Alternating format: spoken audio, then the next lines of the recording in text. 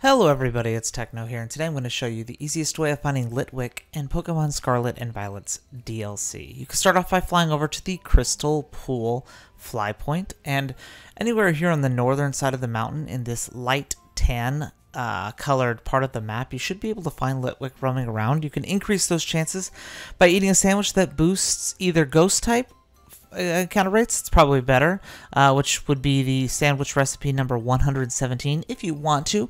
It's not necessary though. You should be able to find Litwick relatively quickly, so just roam around in this light colored rock sand stuff. You should be able to find it just like this, just roaming around in the overworld. Every once in a while, it shouldn't be too hard. Anyways, that's how you find Litwick in Pokemon Scarlet and Violet.